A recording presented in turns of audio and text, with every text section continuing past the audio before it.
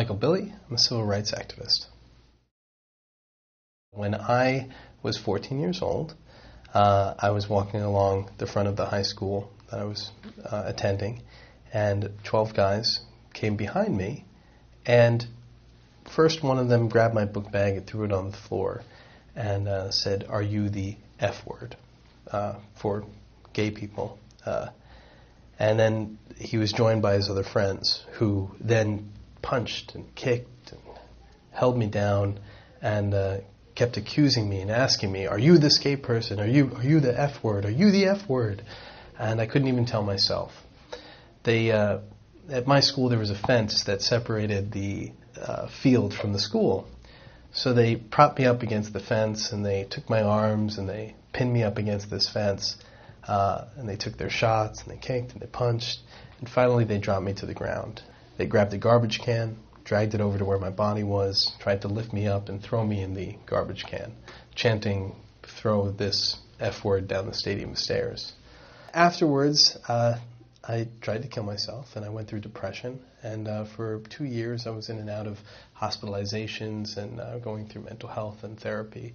I had to come out to my parents at the same time. It was a hate crime at the same time, so there was lots of different levels of things going on for a very young child to deal with.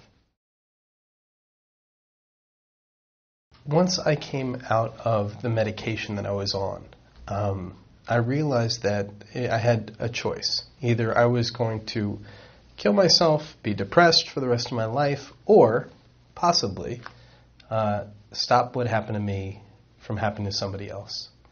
And that became my way of life. I didn't have a ton of friends. I didn't have there was a lot of social issues because of what I experienced. So I only had really myself, and I thought if I could keep telling the story or keep talking to people, perhaps I could prevent what had happened to me. It got me through much of my adult life, to be honest with you. And what you realize is people will experience pain. People will hurt. People will feel anguish.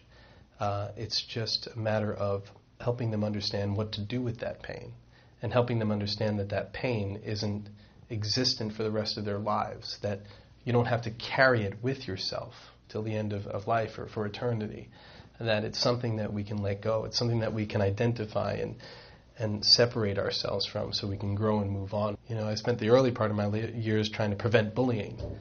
You can't prevent bullying. There's no dark without light. There's no negative without positive. It's existent. That's who we are. It's what we do with the information that I think is more helpful for people. I learned that we must see ourselves in each other. That a lot of this angst comes from the difference between you and I in human conditions, religion, ethnicity, where you grew up, how much money I don't have or you have. And those are human aspects. But spiritually is what connects us. When you're across the room and I know you're upset, that's a connection that we have. When you're in a rally and people are charged with this energy for change, that's what connects us. And when you see each other in ourselves, then you don't judge people and say they deserve this or he deserves this more than that. You can see the heart in each other. There's no difference between you and I.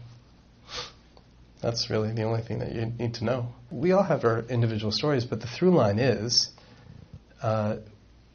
ascension, evolution, moving forward, growth is the through line. Seeing yourself in other people and coming out of an experience that you once judged as negative. But hadn't it been for that, you would not be here telling your story.